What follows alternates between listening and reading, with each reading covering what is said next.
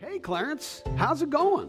Hey, Andy. Yeah, I'm a little stressed, man. The light board is having some glitches, and I had one of my musicians cancel this morning, and I'm trying to get these arrangements done by this weekend. Oh, that reminds me. I need you to write a song for my message this weekend, and it needs to be good. Remember, God never gives us more than we can handle. And done. I just lost all those files. Well, you know, everything happens for a reason. A little help, Andy? God helps those who help themselves, Clarence.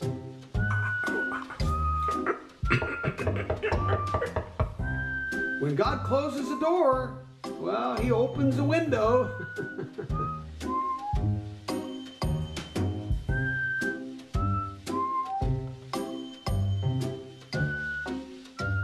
How are you? Well, we are in this series, That's So Cliche, week 2, and we're looking at Christian statements that we say, that we use, that we usually mean to be helpful. It's something that maybe somebody told us, or somehow we picked it up and we're usually using it to maybe bring comfort or understanding or something like that. And what happens, though, is sometimes it does the opposite. It does not really bring the comfort. Last week we looked at everything happens for a reason, and we looked at really what's behind that statement is that in this, particularly in the word everything, it means that even bad things that happen to people, usually that's when you're trying to give counsel or comfort or encouragement. And when we use that phrase, what we're implying is that God is behind that. That bad thing happened was because God kind of intended that to happen, that you don't see it yet. It'll become clear maybe sometime at a later point, but that bad thing happened for a good reason. You just don't know what that is yet. And unfortunately, when we're in a place of pain, something that's difficult has happened to us, it's God who we need comfort from. And that statement really just drives a wedge between us and God, because he's kind of the one who did it to us, if we really think about that phrase. So what we're talking about with these cliches is we're saying, let's really evaluate them and say, put them up against Scripture. Is this something we want to say, or is this something that maybe we should not keep repeating because it's not making things better, maybe making things worse? And so today we're going to be looking at another phrase, and this phrase I have up on the billboard there. We'll read it together. It's scratched out, the middle line, but we'll read it anyways. Okay, let's read it out loud together. God said it, I believe it, that settles it. Now, the verse they have there, 2 Timothy 2:13, actually has nothing to do with that verse. I'm not sure why they put that there. But that's a common phrase. And then sometimes there's a follow-up phrase that people will say. It says, God said it. And they'll say, that settles it, whether I believe it or not. And like this bumper sticker that you can buy off online. It doesn't really matter what I believe. Now, what is being communicated with this statement? Well, what they're saying is that they're basically saying God said it, and what that means is they're referring to the Bible. They're saying the Bible said this, and I believe God wrote the Bible, and I believe in God, and so I believe what is being stated, no matter what our culture says. That's a good thing to say, right? There's nothing wrong with that. But the problem is, that is an oversimplistic view of how we go about interpreting the Bible. If it just doesn't work like that. So we're going to look a little bit at that tonight, about how to go about interpreting the Bible, so that when we communicate, we really realize this is what God said. And then we do believe it, and the whole settling it sounds kind of militant to me. I mean, it sounds like that's end of discussion, right? So we don't really use that phrase around here because we don't really have that value. We don't go around just preaching at people at the workplace and saying that's the end of discussion. On the contrary, we want to get involved in conversations. We think that's an important part of sharing our faith and understanding our culture and connecting with people that don't necessarily have the same experience or viewpoint as us. So conversation is very important. We invite that process. And so this cliche would kind of like end that, let's not even discuss it. I'm right, I mean, it feels good to say that, but unfortunately, that's not the way it happens so many times. So we're going to look at that a little bit and some guidelines in interpreting the Bible. Careful reading of the Bible, notice in your outline, involves challenging verses. Sometimes there are verses that are more challenging than others. Did you know that in the 1880s, there was a verse that was very, very common that preachers used. They were preaching from it all the time out of Deuteronomy. Why in the 1880s, why preach from a particular verse? It's because indoor plumbing was becoming very, very popular in people's homes and in places like churches. They were moving from outhouses in the 1880s and moving into these indoor plumbing and toilets in churches. And so there was a verse that spoke to this. I don't know if you've ever heard a sermon with this verse, but here's what it is. This was a very common verse at the day. People were talking about it all the time. It says, you shall, notice there in Deuteronomy 23, you shall have a designated area outside the camp to which you shall go. He's talking about going to the bathroom. With your utensils, you shall have a trowel. When you relieve yourself outside, you shall dig a hole with it and then cover up your excrement. Because the Lord your God travels along with your camp to save you and to hand you over to your enemies, therefore your camp must be holy, so that he may not see anything indecent among you and turn away from you. Now you could imagine preachers using this verse to talk to their congregations about why indoor plumbing was wrong. I mean, they'd say, God doesn't want to see that indecent stuff that you do in the bathroom. And if we shut down the outhouses and bring it into the church, that's God's going to turn away from us. The blessings that he wants to give us, he's going to withhold those blessings. He's going to turn his favor away, turn his face away. And that's pretty strong preaching, right? But and they said, because the church is the camp. That's where God resides. Now, there hasn't been a church in the last 75 years that's made without bathrooms, right? When we did our renovations, one of the first questions was, how many bathrooms, how many toilets are we going to get? Nobody seems to be upset about toilets today. They've kind of figured all that out. But at the time, it was confusing, and they were going, should we have toilets in church, or should we not have toilets in church? Fast forward 80 years, and there was an ethical crisis that was in regards to organ transplantation, specifically human heart transplants, open heart surgery. December 3rd, 1967, the cardiac surgeon Christian Bernard performed the very first human transplant on Louis Waskansky. It called into question a number of things. Number one is, what is the point that somebody actually dies? It's much like we saw with Terry Shriver about 10 years ago. You remember that down in Florida when she was brain dead, and they were saying, could they pull the plug on her or not? And then were doctors trying to control nature? Beyond that, the Bible made a close link from the heart to the spirit. They were understood as being synonymous. You take somebody's heart out, that's their spirit. You don't cut it out and put it in somebody else. It says, for example, they looked at verses like this: create in me a clean heart, O God, and renew a right spirit in me. See, you have this connection. Above all else, guard your heart, for it is the wellspring of life. Don't cut it out. You guard it. You protect it. Many pastors taught that organ transplantation was a violation of the way you're supposed to treat your body for the resurrection. That if you showed up at the resurrection without a heart because you gave it to somebody else, you'd be in eternity without a heart. That doesn't make a lot of sense, right? Otherwise, John the Baptist would be headless in heaven, right? But at the time, it was confusing. And they thought, well, should you do it? Should you not? When it comes to the issue of life-sustaining measures on people that are very, very ill, I've been involved in a number of them where people call me into the hospital and their family members are gathered around and they're wondering, do we pull the plug? Do we don't? Should we not? We had a Vineyard pastor. His wife had an aneurysm and a stroke, and anyway, she was basically considered brain dead. The whole church, it was here in Chesapeake, the whole church was praying that she would recover. And some people were really sensing that's what God was going to do. And they were fasting, singing. Every time I'd go to the hospital, the whole hospital was filled with songs and hymns, and they're praying. And the doctors are saying, well, if we don't take the organs now, they'll be worthless. And she's signed, she's an organ donor, and she's brain dead. Put in an enormous quandary. It's very, very difficult. Sometimes there's confusing things when you're looking at tough issues, ethical issues like that.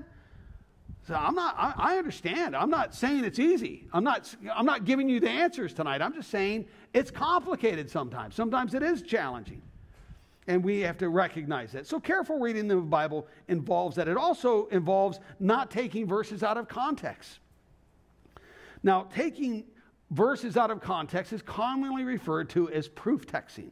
You have an agenda, you want something, and so you go looking for the Bible for it.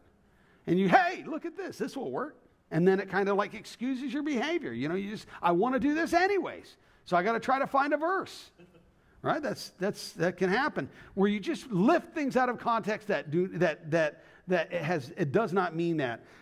Imagine somebody going through the Bible and they think, well, I'm just going to let the Bible speak to me today. And so they go to Matthew 27:5, where it says Judas hanged himself. They go, wow, what does that mean? And so they flip again, and they come across Luke 10:37, where it says, go and do likewise. They go, wow, is this God speaking to me? Well, I better look one more verse. And they go to another verse, and they come to John 13:27, where it says, what you're about to do quickly. You could end up kind of going in a wild direction, right? Now, that's crazy, right? Somebody might not do that, but they do that kind of stuff. They pull stuff out of context. Let me give you some examples. Over the years, there was, especially during the Puritan days of the 16th, 17th century in America, they often would not wear jewelry. They didn't believe in jewelry. Why? Well, this verse here. Paul wrote to 1 Timothy 2:9, he said, women should dress themselves modestly and decently in suitable clothing, not with their hair braided or with gold, pearls, or expensive clothes. Now, obviously, braiding your hair today is different than what it meant there. There's a context that's going on to it. And he's saying he doesn't want the church, the worship service, to be like the Oscars, where who can dress the best. But really the point he's making is about where beauty comes from. Where our beauty as Christ followers, our genuine beauty is what Christ is doing inside us, our character. Not that we ignore the outside, but that's where it really happens. And so this is what he's saying. And if you read that passage and you get kind of what Paul's communicating there, you get that. But if you just pull that out of there and you look at it, you can end up like the Puritans and say, well, I want to do what God says. God said it, whether I believe it or not, and I do believe it, and so that settles it. I just can't wear, and so they wouldn't wear wedding bands and any kind of jewelry, no gold, none of that stuff. Saying it's more than accessories. He's saying beauty comes from the heart, but that's pulling it out of context. Fast forward 200 years. Bible was frequently taken out of context in the 1840s, 50s, and 60s by Southern preachers when they argued that slavery was the social order that God had designed. Owning slaves was what they were trying to say was okay. Some people say, well, that was the good kind of slavery. I'm not sure I don't think any kind of slavery is good. Saying but this would be one of the verses, and they misquoted Jesus. If you read that, it has nothing to do with, he's telling a story about something. He's not endorsing it, but they would misquote it, and they would say this verse here, and the servant which knew his Lord's will and prepared not himself, neither did according to his will, shall be beaten with many stripes. If you saw the 12 years a slave, you see the wicked slave master quoting this verse, threatening and intimidating the slaves that he owned. Which happened all the time. They would use a verse like this, and then they would justify the reason why they would not only keep the slavery going on, but also with their abuse that went often with it. And so that was another way that verses were proof text or pulled out of context. Another one, not maybe as severe as that, but very common today, modern day, is justifying smoking marijuana. Recreational marijuana. And people look for verses for that. Now, of course, today you have Washington State, Colorado, there's some counties in California, and it's only a matter of time until it spreads throughout the United States where smoking pot, selling pot is legal. And so there's many Christians that think, oh, it's okay to do pot because it's legal now. And if you're in a state, and so it's not okay here because it's not legal yet, but once it's legal in Virginia, it'll be okay. And they'll quote a verse like this where it says, for the Lord's sake, obey every law of the government. In other words, obey the laws of the land. And so what they're saying is I'm going to base my morality, my biblical morality, on whatever the laws of the land say. But abortion is legal. And that, I don't think that's a moral thing. There's a number of laws. Why would we just use the laws of the land? It's one thing to obey them, but that's not where we derive our morality. Our morality comes from what God says. And so getting stoned, getting high, that's not God's best. Some people say, well, where does it say that it's wrong to smoke pot in the Bible? Well, it doesn't say it. It doesn't say that it's wrong to shoot heroin either. And there's some things that the Bible doesn't speak to, but it does talk a lot about being sober-minded, about having a clear head all the time. And when you smoke, see, if you take 2 sips of wine, it tastes good. 2 hits from a joint, and you're starting the process of intoxication because that THC immediately gets into you. And you say, well, Andy, how do you really know this? Well, I wish I didn't know it. I wish I didn't. I started smoking pot when I was in 7th grade. It was just the environment I grew up in, for good, for bad, whatever. I mean, it's just I'm not saying I'm a total victim, but everybody I knew, including my dad and my brothers, my older brothers, everybody smoked pot. So I just started smoking pot and did it all the time, fully involved in it at every level. Just use your imagination. That's how involved I was. And I came to Christ when I was 18. I still smoked pot I smoked pot the night I accepted Christ. I told my brother, he led me to Jesus. I said, what now? He goes, now we smoke pot and we don't feel guilty about it. I said, that sounds awesome. And so we smoked pot and did some coke, and I continued to do drugs for about a year until I'd find verses and I think, this doesn't sound like maybe I should be doing it. And of course the Holy Spirit's working on me as well. And I justified it, and finally, after about a year, I realized, you know what? This isn't God's best for me. The truth is, recreational marijuana is wrong, and I have no business doing it. If I'm going to want to be hearing from God and letting the Holy Spirit guide me. And so I know that we did a survey on this particular topic. A lot of you took the survey, and I know where a lot of the church stands here. And to tell you the truth, it's about 50-50. 50% of Vineyard Community Church thinks it's okay to smoke pot as a Christian, if it's legal. And I'm telling you, I think that's wrong. I do. And I don't want to make you feel bad. And if you might have a dime bag at home and thinking he wants me to throw it out. I know where he's going with this. I do. I don't think it's God's best for you. But I'm not going to make you feel bad and feel guilty, but don't try to use verses to justify it either. Okay? Because that's just pulling it out of context. So careful reading of the Bible involves challenging verses. It involves not taking verses out of context. Third, it's honoring current scholarship. That's part of what it means. There's people that have given their lives, like Graham Twelvetree. We're so blessed to have him, but he's a theologian. That's what he does. And he's given his life to study the scriptures and study the ancient manuscripts. And he's told me about it. He actually has flown to some of these places where they keep the manuscripts in a vault. He has to come in with all his plastic stuff on his hands, and he goes and he goes to the original manuscripts and works with them.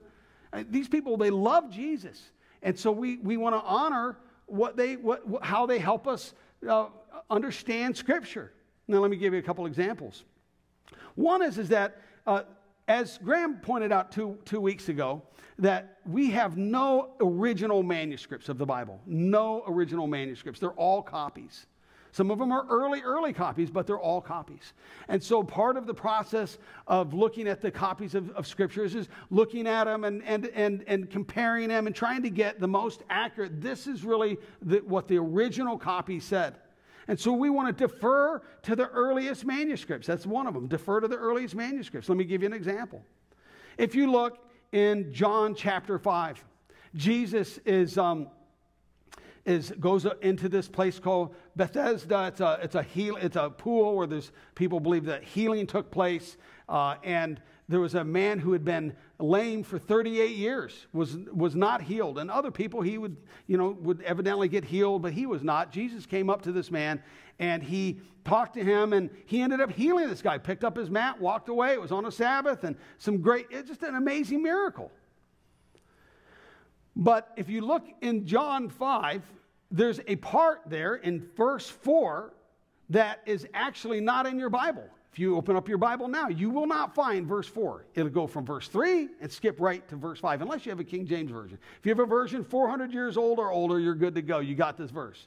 But any of the current translators would not put this in here. And here's the verse. It says, "From time to time, an angel of the Lord would come down and stir up the waters. The first one into the pool, after each such disturbance, would be cured of whatever disease he had." You say, well, why did somebody put that in there? Well, to bring greater clarity. Certainly it's not needed to understand the story. And it does not change the text at all. It doesn't change. This person was early on, understood what was going on. Maybe it was a tradition that was passed on, and he thought, well, I'm going to bring some clarity to that. But that verse is not in the original manuscript, not in the earliest copies. It was added much later on. So I would not suggest you memorize this verse. This is not the verse you want to, put to memory, because it's not even in your Bible. So that's just one example of how we defer to and honor. We honor the people, the scholars that have worked with us. Okay, here's another example: women's roles in the church. Now, among the most interesting and seemingly anachronistic verses in the New Testament are those that relate to the women in the church, such as these two here in 1 Corinthians. 1 Corinthians and then 1 Timothy. 1 Corinthians 14 says this: "Let your women keep silent in the churches, for they are not permitted to speak, but they are to be submissive, as the law says. And if they want to learn something, let them ask their own husbands at home, for it is shameful for women to speak in church." And then possibly an even more uncomfortable verse, if there's such one, would be here in 1 Timothy, where it says, "Let a woman learn in silence with all submission. I do not permit a woman to teach or to have authority over a man, but to be in silence. For Adam was formed first, then Eve, and Adam was not deceived, but the woman, being deceived, fell into transgression." Now, it's obvious when I read these verses that Paul was not married. Because I couldn't imagine how he was married and he would write this. I mean, right? But there's more to it than that. If you just read this, and people have just read that, and they don't really defer to scholarship, and so they, with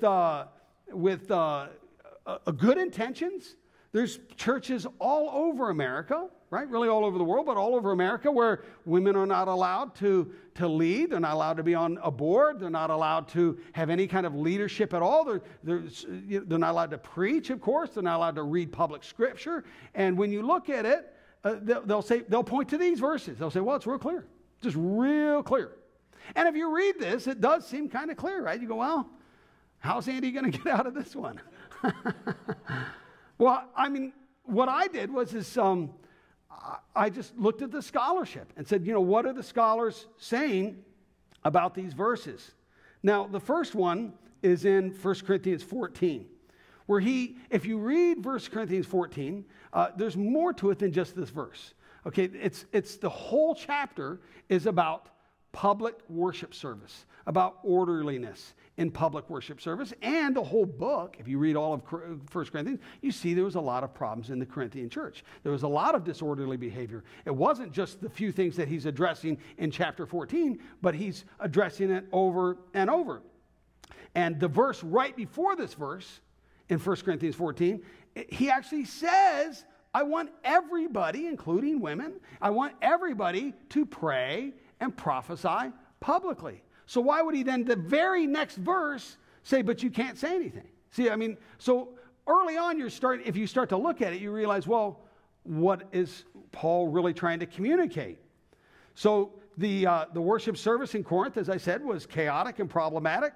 Paul is suggesting to quiet down, not really to be silent, because silent is a different Greek word. The word here is the word referring to being quiet. It's the same word when he says that men should eat in quiet, not in silence, but in quietness, because men were getting very rowdy in their eating, and so that's a different book in Thessalonians. But he says it's the same word there. He's talking about being quiet.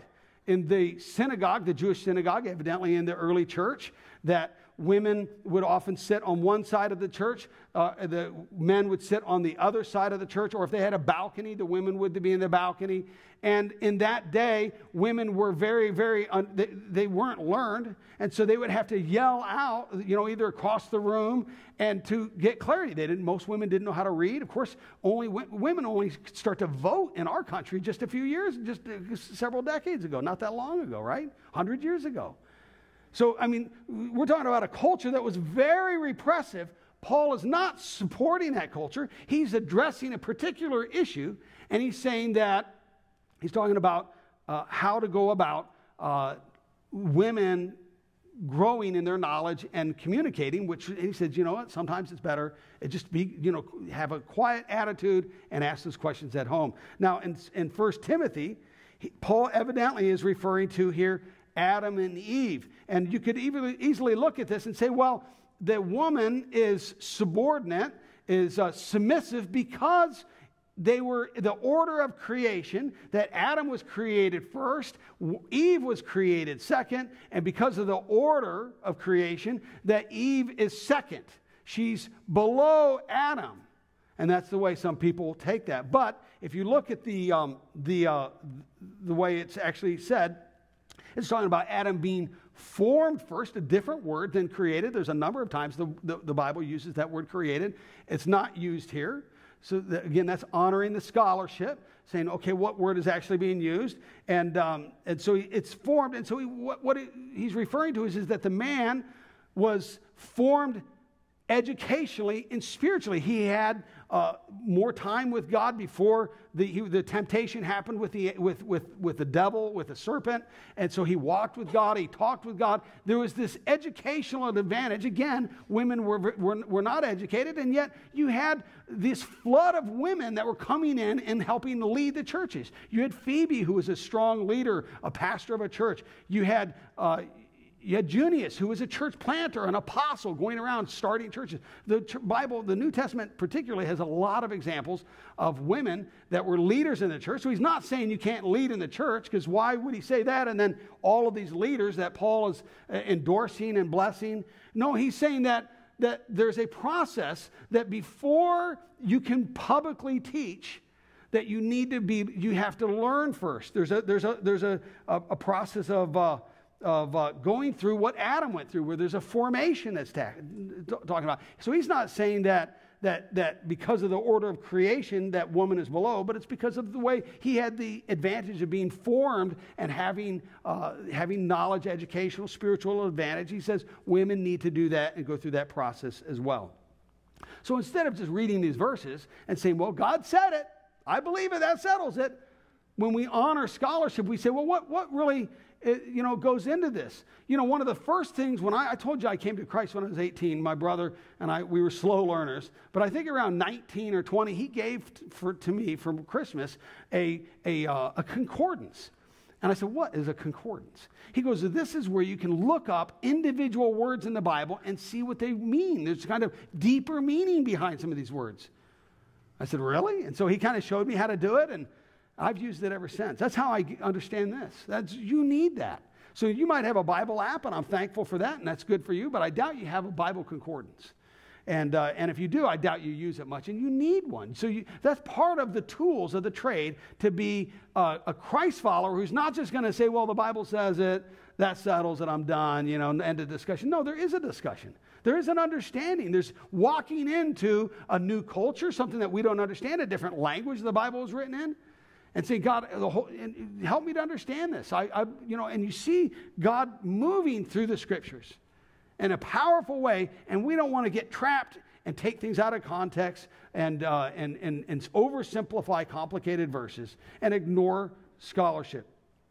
Well, let me give you two truths that are settled when it comes to the Bible. Two truths. Number one is the Bible transforms lives. The Bible is that number one or is that number two? I can't remember. Number one. You're helping me out. The Bible is inspired by God. Now, you already know number two. You can write it in. It transforms lives. And it's inspired by God. Acts 20, I love this, where Paul goes to the Ephesian church. He knows he'll never see him again. And he says this to me. He says, I have one thing I want to share with you. If you had one thing you wanted to share with somebody or a church, here's what he said. He says, I commit to you, God, and to the word of grace. He says, I'm leaving, but I commit this God's word to you, the word of grace. And he says this, which can build you up. He says it can build you up. It can grow you spiritually. And he says, and I give you an inheritance among all those who are sanctified. What's that? Well, an inheritance is something that you get because you're part of the family, right? If Warren Buffett was in your family and he wrote a will and you were in it, that'd be good news, right? Unless you didn't know it. Unless you never read the will, right? Then that wouldn't help you. If you didn't know that was available to you, all of the things that Warren Buffett had was available, and then if he died and you had no idea, you didn't take time to read it, it wouldn't help you. And God has way more than Warren Buffett in every way. And he has blessings and he has an inheritance for you when you put your faith in Christ. And he wants you to know it. And so the Word of God is your inheritance. When you read it, you realize, oh, this is the things that God has blessed me with, wants me to have. And we step into that and you walk in that. 2 Timothy 3 says every scripture is inspired by God. There's the word inspired, and is useful for, and notice he says 4 things. Teaching, for showing mistakes, for correcting, and for training character, so that the person who belongs to God can be equipped to do everything that is good. So he gives us these 4 things. He says it helps us understand God's word. You know, he says it for teaching, but also for rebuking. Rebuking is when we fall off the path. He says that's why you're off. And then correcting, he goes, this is how you get back on. And then training, this is how you stay on. You don't have to fall off again, right? Those are the 4 things. God's word helps us to know when we're in a ditch, why we got in the ditch, how we get out of the ditch, and how to stay out of the ditch. And that's what God says. He goes, I want you to understand my purpose for you. And the only way we can discover that is through his word. And then the second thing, as I said, the Bible transforms lives. It transforms people, our minds, transforms our thoughts, it transforms our behavior, our character, everything that we do. If we allow God's presence and the Word of God to come in, it completely changes things we want to do, but we can't do without his help. And it happens through his Word. Notice in Hebrews 4:12, it says, for the Word of God is alive and active, sharper than any double-edged sword. It penetrates even the dividing soul and spirit, joints and marrow. It judges the thoughts and attitudes of the heart. So he says the Word of God is actually alive. That word alive is the word living in Greek, zoe. It's where we get the word zoo, or of course the name Zoe, zoology. It means to live. It says the Word of God is alive. It's not just words, it's living. God uses it and breathes on it and causes us to change. And then it's also active. The Greek word there is energias. It's where we get our word energy. And in other words, it's not just alive, but it has the power, the energy to change us. It says it's sharper than any double-edged sword. It penetrates to the dividing of soul and spirit, joints and marrow. He's saying that it's as sharp as like a surgeon's scalpel. It's not a chainsaw. It's not a skill saw. It's a scalpel. God comes in and uses the Word of God to come and change us and cut away things that are harmful to us, just like a surgeon would do. Hey, that's not helpful for you. I'm going to cut that out. That's a foreign body. That's not supposed to be there. It's not God's best for you. And he just cuts it out. And God's Word does that. If we allow his Word to soak into us and say, God, your presence, more of you. I want to be transformed. I want your inspired Word to speak into my life. Okay, let's bow our heads and pray. Now I'm going to invite the prayer teams to come forward. If you want to come up and receive prayer, we'd love to have you receive prayer. Would you pray in your heart, say, God, I want your Word to be the authority in my life. Did you pray that? I want your word to be the authority in my life. I don't always agree with it. I don't always like what it says. Certainly, it's not convenient. And it's not popular. Would you say, God, I know your word never lies. The truth never changes. And you know what you're talking about. You know what's best for me. So say, God, I want to accept your word. I want to learn from it. Then say, God, activate my faith as I study and read and learn from your word. Stimulate growth in my life. Help me to not shrink away from challenging verses. Help me not to just try to find convenient verses to support things I want to do, taking things out of context. I want to honor the hard work that Bible scholars do. You say, God, when I get down or when I get discouraged, feel like giving up, help me to turn to your word, not the TV, not some entertainment thing. Help me to turn to your word, to elevate my mood, to give me encouragement, to remind me of my inheritances and the promises and the hope that you give and that you have for me.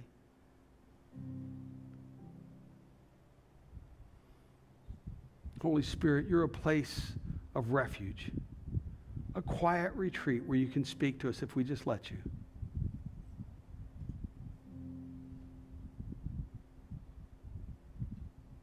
If you've never invited Christ into your life, why not do that? Say, Jesus Christ, come into my life. Point me in the right direction. I want to learn to love you and to trust you and to follow you. I need you in my life. Would you say, God, from this day forward, I'm not going to go my way, I'm going to go yours. And I want to be born again through the living word. I pray this in Jesus' name. Amen.